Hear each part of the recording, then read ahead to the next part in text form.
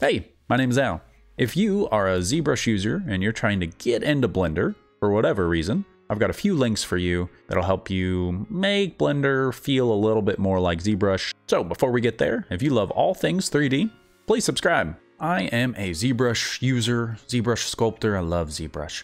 And when I finally got Blender to be optimized with a couple little settings, tweaks in the settings, the other thing that frustrated me was that I could not rotate around my mesh like I do in Zbrush. Super fast in Zbrush, but in Blender I have to hold down Alt, left click and drag.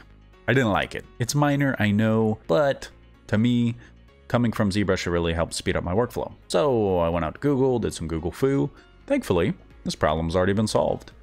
So there's a YouTuber called Edgar Yee. He's got great Blender tutorials and sculpting, but he walks you through this little tutorial, very, very quick, 2.5 minutes, that uses this on Gumroad. So I don't believe that he created this. This is mouse look navigation, and it's an add-on. You can name a fair price, whatever you think is good. But what does it do? Let's get to the meat and taters of this. So in your preferences, after you have downloaded that, under add-ons, you can check 3D mouse look navigation, and then you're going to need to load a preset, and you will load Zbrush. When that's all good, save your preferences. What this is going to allow you to do is, it's very simple.